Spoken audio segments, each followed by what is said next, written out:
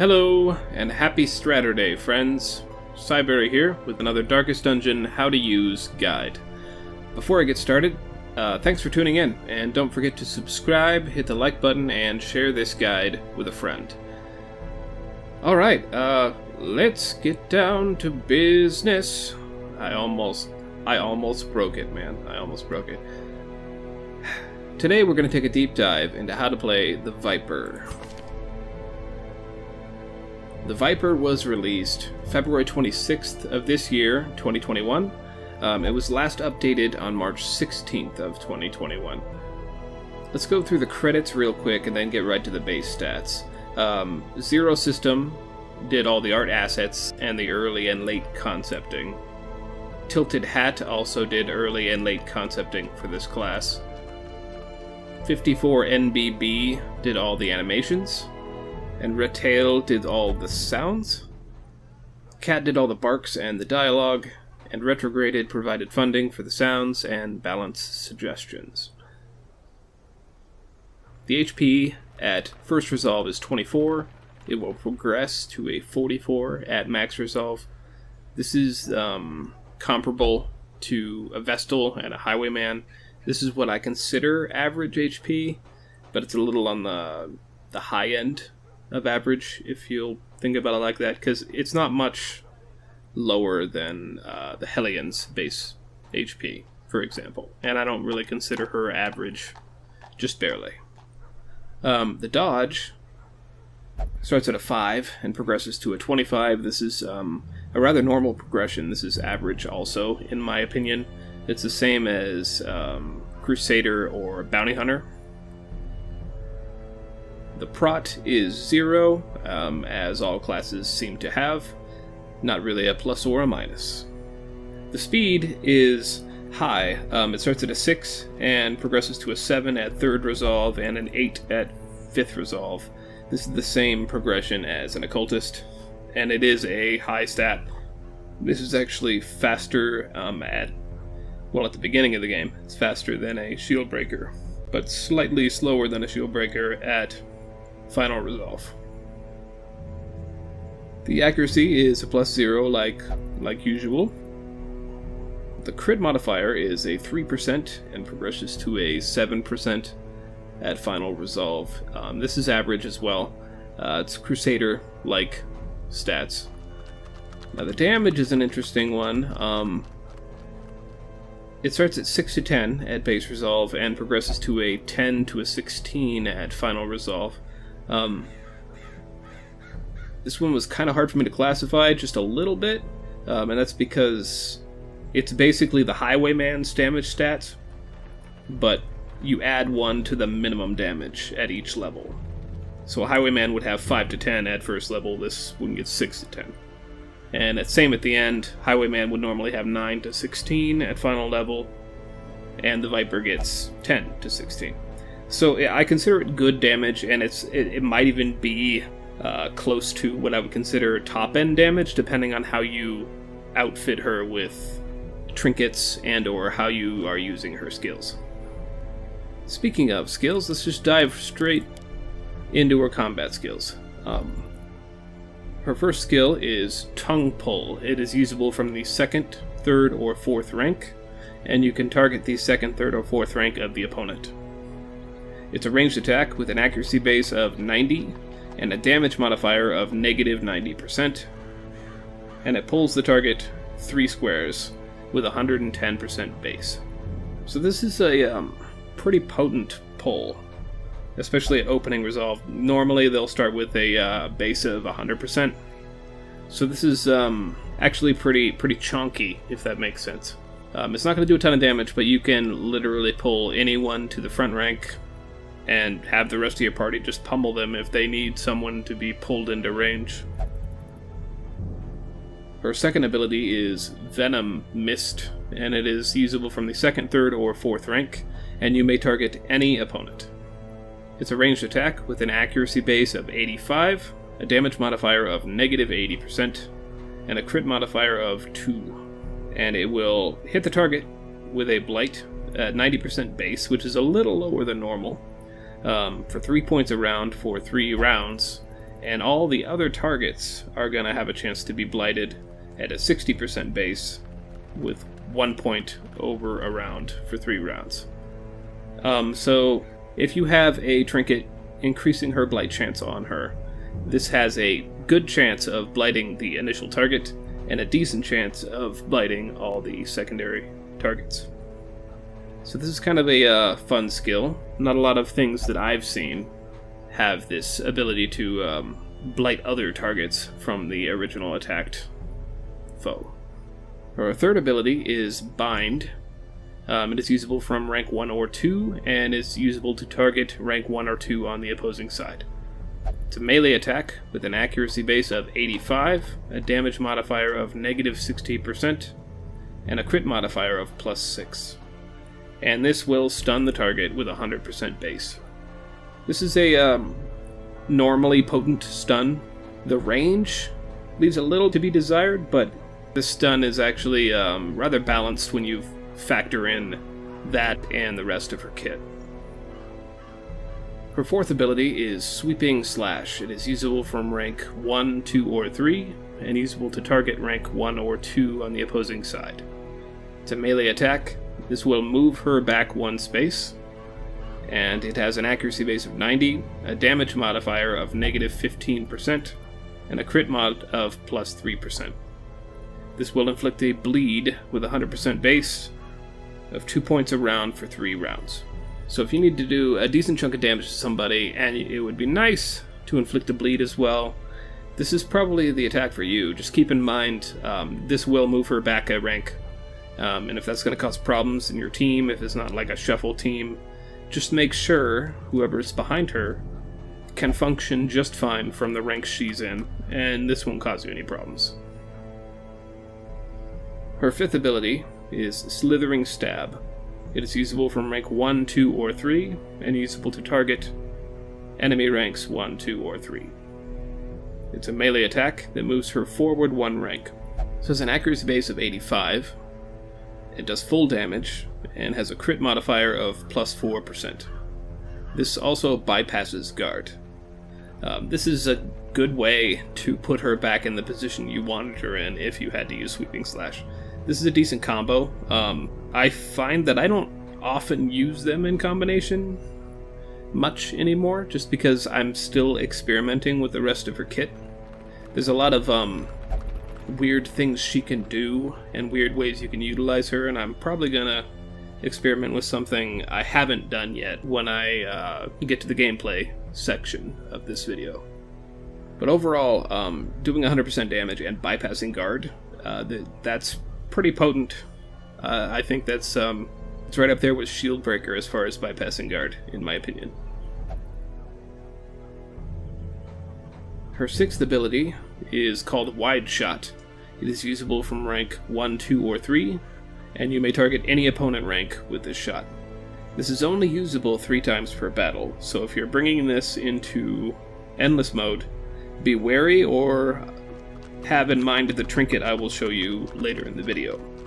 So it's a ranged attack. It has an accuracy base of 95, it does full damage, kind of, and has a crit modifier of 2%. Now, the damage mod actually is going to change based on what position you are targeting on the other side.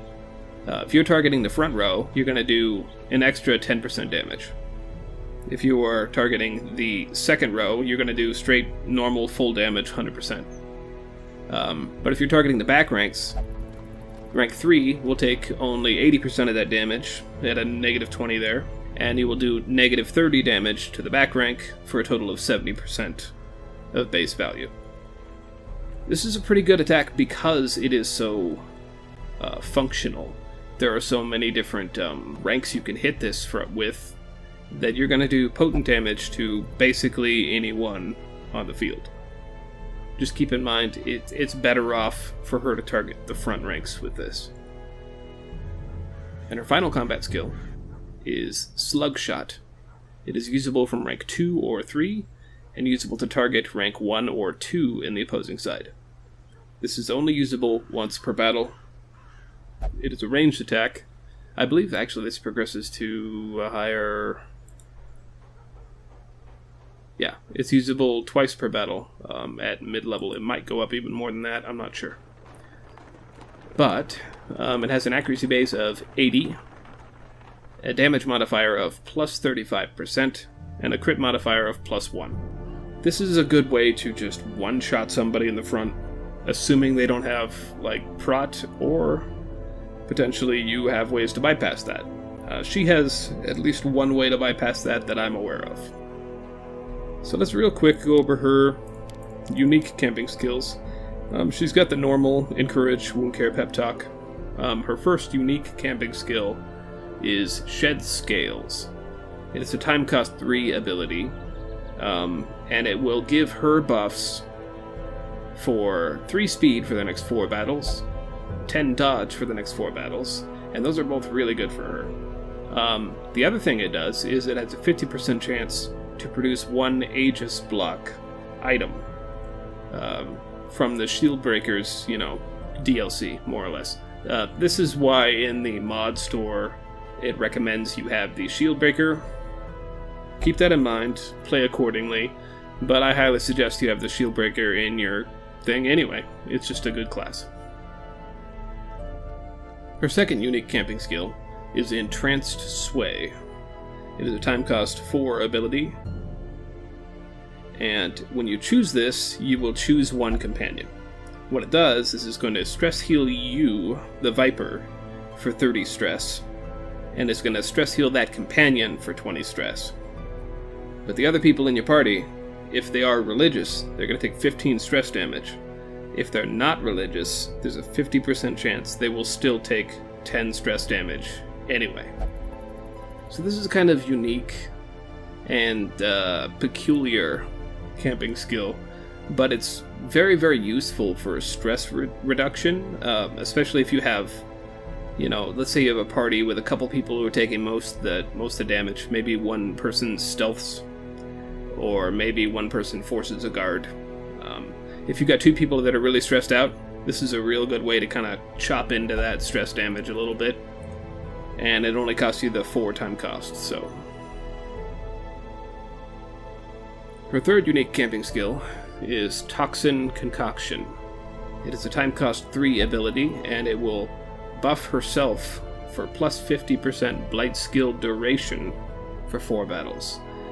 If you think you're going to be in it for the long haul in the next couple battles, let's say you're going in against the boss, and you want to make sure that Blight lasts as long as possible, this isn't so bad. If you need that Blight duration to go up, that is, this is a good consideration.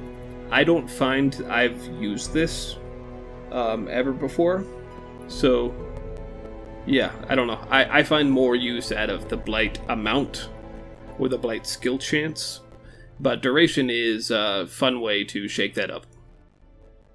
And her final camping skill is Thermal Detection. Time cost 4 ability, and what it's going to do is it's going to buff herself for the next 4 battles. The first buff is just a 10% scouting chance for the next 4 battles, so that'll help you when you're running around between the rooms to hopefully find hidden stuff. The other buffs are actual battle-related buffs. You're going to add 10% to your crit for the next 4 battles, and allow you to ignore stealth for the next 4 battles. If you don't have a good way to ignore stealth in your party, this is a serviceable replacement. The fact that it's only 4 battles at a time can be a problem, but I often find that it's just a minor inconvenience if you run out of that timer, let's say, and then a stealth enemy comes. You just have to wait for them to unstealth, is all. So, let's go over her crit effect. I lightly mentioned it before. It is a way to ignore prot on targets. If she gets a crit, she will ignore 25% of protection rating with her attacks for the next few rounds. So it's a good way for her to kind of carve into those high prot enemies, just assuming she gets the crits in the first place. What other unique traits does she have? She has a custom move skill. In combat, her move icon is not a move icon, it is a sway icon. And what it does is you select it, it is a free action ability. And you can use it in a couple of tactical ways. What it does, we'll go into real quick, is it's going to, you click on it, it's a free action, so you get to use it, and then you use your ability for the turn, and that is it. What it will do is it's going to hit you with a shuffle status affliction, so that next turn you're going to randomly shuffle to another position before you start your turn. And what it also does is it's going to give you position-dependent buffs based on where you are. If you are in position 1, it's going to add 25% to your stun skill chance. If you're in position 2, it's going to add 10% to your crit. If you're in position 3, it's going to give you a buff for negative 20% damage received. And this one will not just last the one round, it'll last the entirety of your round and the entirety of the turn until your next round. So it's actually going to reduce damage on her considerably, rather than just the 5 seconds it would have been. Position 4, if you are in that position, it will add 30% to your Blight skill chance for that round. So if you want to move to a different position, if you're not in the position you want to be, or if you just want to empower something and you don't care what position you end up in, this is a good way to do that. You just choose the free action sway icon and then choose your attack. I will probably be utilizing this in the combat section later, because I have a build that would benefit from it, I assume. What this also means is that this means she will not be able to move herself through combat through other means other than these two abilities. I think that's the only two. Yeah, these two abilities, or by moving the other partners to force her into a position. So she's got a weird degree of control of what position she's going to be in that way, but she's not going to be as fine-tuned as to be able to necessarily choose what position she'd rather be in. What kind of quirks would I think of with her? I still have not really settled into whether ranged or melee is better for my playstyle. She technically has more ranged abilities. I find I gravitate toward her melee abilities a little bit more often, because of the utility a few of them have. So it's really hard to decide. I think the smartest thing to do would be to pick whether you're going to go out with her in low light and then choose Lurker, or whether you're going to go out with her in the normal high torchlight and choose Warrior of Light instead.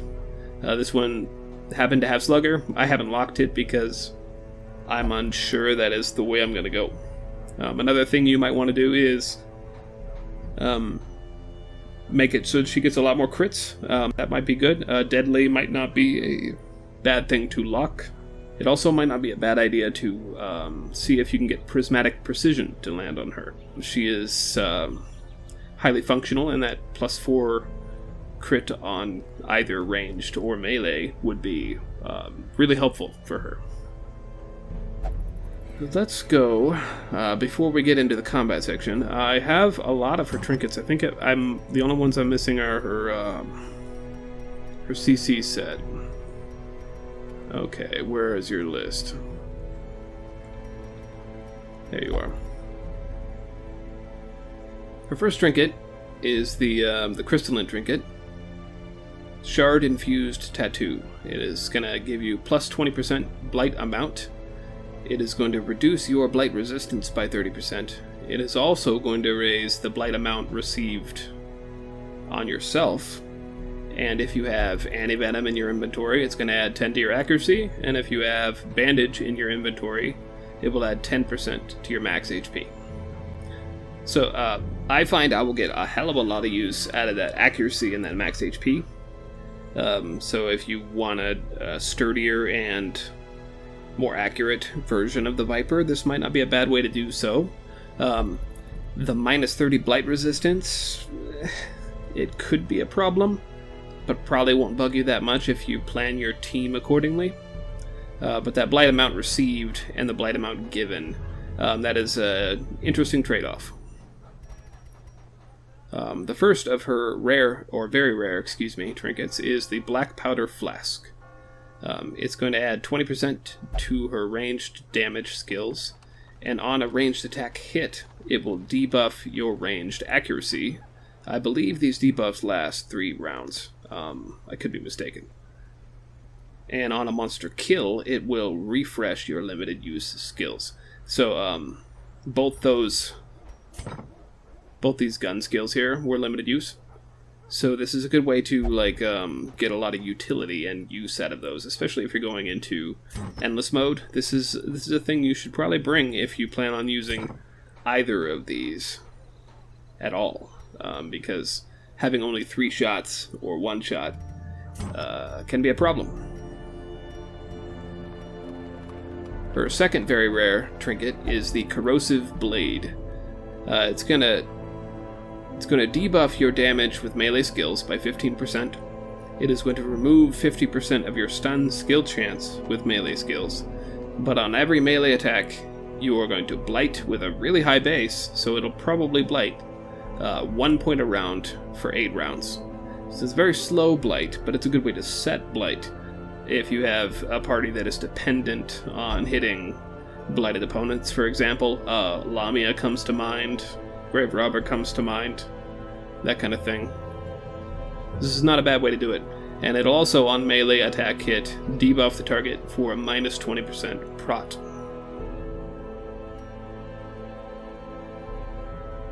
Her rare trinket is Soothing Sake. This one is actually really interesting and really good with her, what was it called again? Entranced Sway camping skill.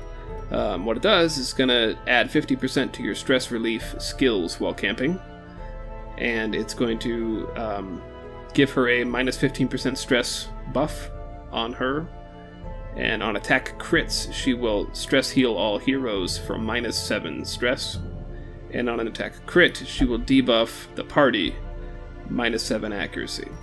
So there's kind of a trade-off of when she crits, she's going to buff and debuff by stress healing folks, and that plus 50% stress relief skills while camping is going to turn this into a monstrously good stress heal for 2 targets, because 50% is going to turn that minus 20 to a minus 30, and a minus 30 into a minus 45. So it's going to be really functional at that point. Her uncommon trinket is Spine Plating. It is very functional because it's going to give her that prot survivability of 15% prot, and it's also going to give her a minus 10 to crits received chance, only at the cost of minus 2 speed. So if you want a slightly tankier version, one who's not going to get critted and thus very close to one-shotted because of that, this is not a bad choice. And her common trinket is a plus 8% crit, plus 5 accuracy versus beast, and minus 3 speed versus humans. The Snake Eye is pretty functional for an early game trinket. That 8% crit almost makes me want to use it more often than I currently do. Alright, so I have a different one, a level 3 one that I'm going to use, so I don't need to put those skills on just yet. I am going to jump into a medium level quest and see how this party does. Let's just bring most of the shit. I don't need these. But I'm currently using on her Ashra's head from the Buried. Hey, that's my class. And I'm using the Rotting Trophy Ringmaster Trinket. And my hope here is that her in the final rank, and utilizing her Sway ability to give me a 4th position boost to her Blight skill chance, I'm going to use this to blight a motherfucker, and hopefully it will work in the way I hope, that it's going to also blight everyone else, and it's going to increase my blights by 2 points a round for 3 rounds. So hopefully this is going to work out exactly how I intend. We'll see though. I don't know how they actually interact. Corruption has soaked the soil, sapping all good life from these groves. Let us burn out this evil Let us burn out this evil. Alright, who's my looter? I don't really... This party is a little risky. I might not even finish this quest afterwards. Closes in. Because I don't have a healer. I also don't have a stress healer. So it's really... I would not put these people together myself, if I were you. I would replace the tactician, if anything, with a healer that can work from the front ranks or the bad ranks, is what I would do. In Radiance, may we find victory. Alright. But I'm hoping I can just shut down opponents to a degree that it won't matter. Who do I want to give 2 turns to? You know what? Let's make it you. We're going to hit him with this, get the blight bonus, and we're going to hit... Well, I can't hit her, so you... Oh no! Oh, that's the worst. That's just the worst. And now I have minus... Oh. Bullshit.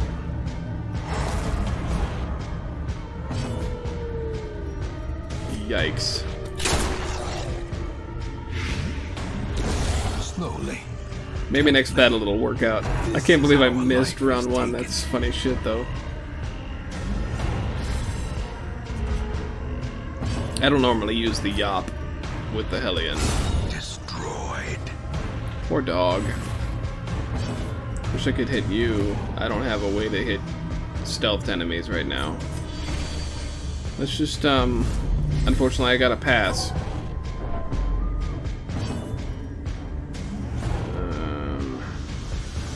Do you have a way to get rid of stealth? I know you can mark folks, but I don't think you can get rid of stealth. Nah, you maneuver people though. Get behind me! A brilliant confluence of skill and purpose.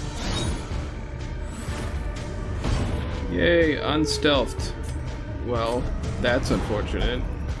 You're in the back again, though.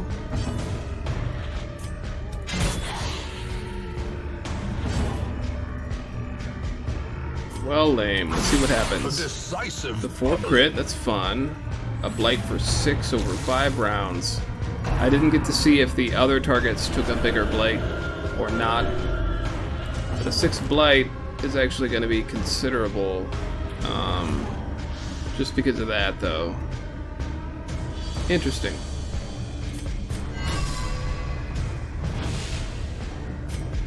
Aha! Oh. Okay, it's fine. Wow, this party does not function. I really would not. I would not suggest it. If you put them in the right order and they act accordingly on round 1, it's not that bad. But they don't function. Okay. Head to the back. Well, I want to give you another ability here, because that's the one we're showing off. Alright, let's go this way. What is this? Minus speed. Okay, okay. 6, 2, 2, 2. Alright, not terrible, not terrible. And that guy's dead and he just doesn't know it. Oh, he's not quite dead. Well, that's unfortunate.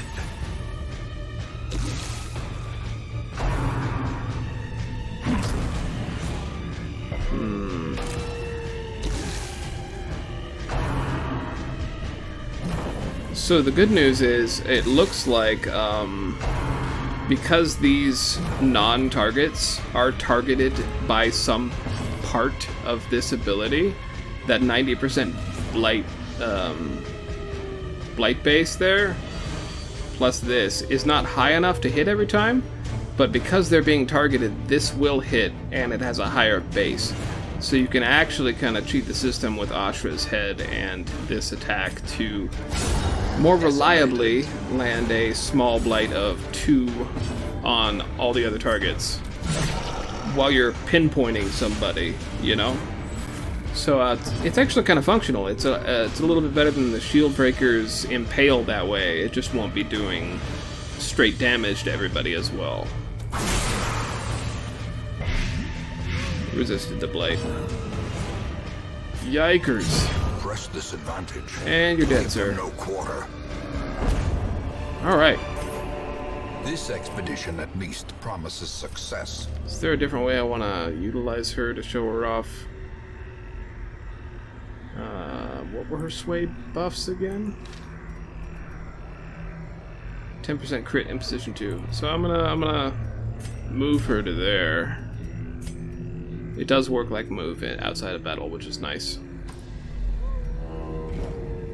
Let's see here. You're gonna grab the things. Let's go get in position. Battle 3. Oh. Well, that's nice. We haven't taken any stress damage yet, which is not bad. Alright. Battle 3, here we go.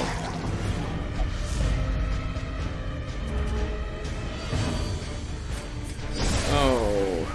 I didn't think about that. I should have just hacked at it. Son of a bitch. Oh. I can, though. Weakened. Send you forward.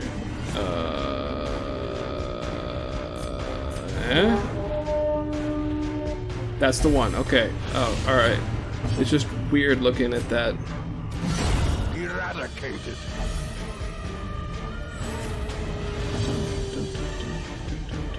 So I should have a really high crit now. What I'm gonna do is I'm gonna try and hit this. Oh, I didn't use the sway though. I'm an idiot. I'm an idiot.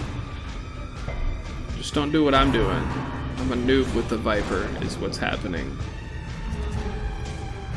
Good news is she's still in rank 2, so as long as I don't move the Grave Robber, it's gonna stay that way. Obliterated. I'm leaving this one for her to hopefully crit.